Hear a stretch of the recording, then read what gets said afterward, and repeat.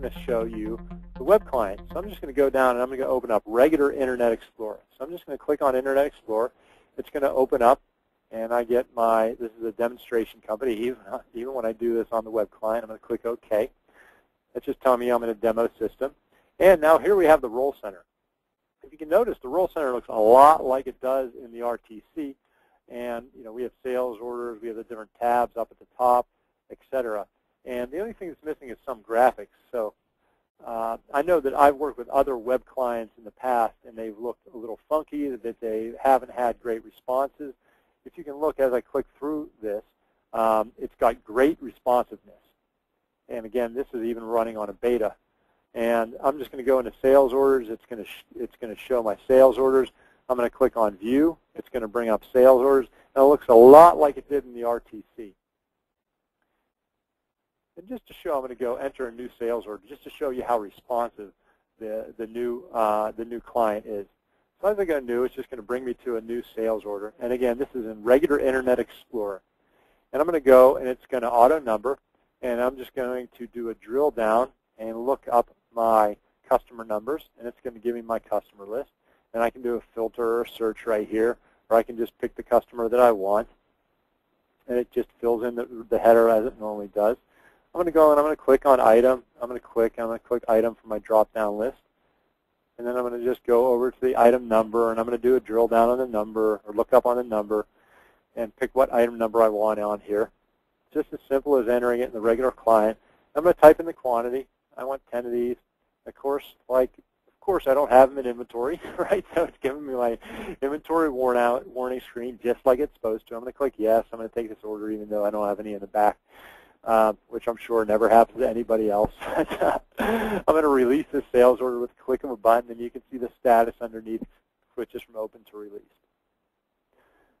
So just like that, I've created a sales order in my web client. And the great thing about the web client is you can use it you can access NAV remotely without using Citrix or Terminal Server. I'm going to go to order confirmation, and just to show you, I can open as a PDF, print to PDF, preview it, or print to a regular printer. And this is the order confirmation. So this just is a printed document of the order, and it just would be something we could print out if we were remote through the web client. And this is just to give you some of the idea how robust the web client is. Running it from the Internet Explorer is almost just the same as running it from the roll-tailor Windows client. And I can just go. I'm going to go to report the customer top 10 list. I'm going to click on the top 10 list. Well, let's just show here. I have sales by local currency. I have bar chart or pie chart. I'll keep it on bar chart. I'm going to preview. Again, I can open it as a PDF. In this case, I want to preview it, and it's going to show my report by top 10 list. And actually, on here, I have a chart. So even through the web client, I can print these pretty charts. This is a special report. This is written through SQL Reporting Services. As you can see, I'm sorted by sales. So I have these two little up and down arrow keys. And as I hit those up and down arrow keys, you can see I changed the sorting of the report on the fly. I can do that by any of these columns. I can change the sorting of the report on the fly. So there I did it by name, and now everything's ordered by name. So with some of these new features and functions, it opens up new reporting functionality that hasn't been there previously. Now that's the web client. And again, the important thing to understand about the web client is when you install NAV and you have remote users, you can have them access. In the past, we've had remote access. It's been through Citrix and Terminal Server most often. And that takes a lot of setup on the back end. That takes a special client. With NAV, with the web client for NAV, you can use the web client and access it from anywhere. Obviously, you need your login and the proper security.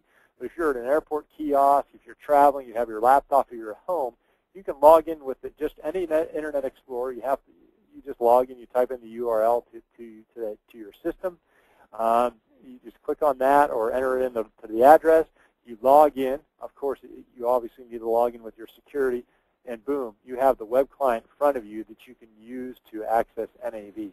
And again, I'm very impressed with the web client. Other web clients I've used for other products have been slow and bulky. So as we saw, the web client is very, very responsive. Everything happened very quickly, and it's got great functionality. Very, very cool.